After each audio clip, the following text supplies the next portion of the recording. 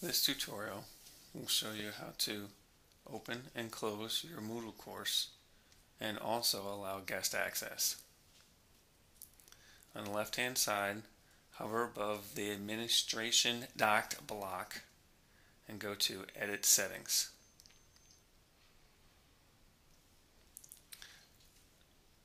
On the right hand side, I like to click Expand All, which will show me all of the different settings for your Moodle course. First one right here is underneath General, where you can select your course to be hidden, and scrolling down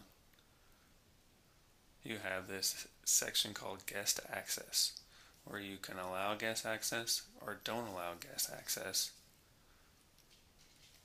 and also you can create a password.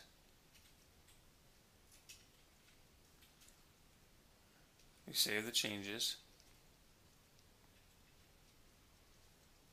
and you can see that the course is now hidden with the icon that allows guest access.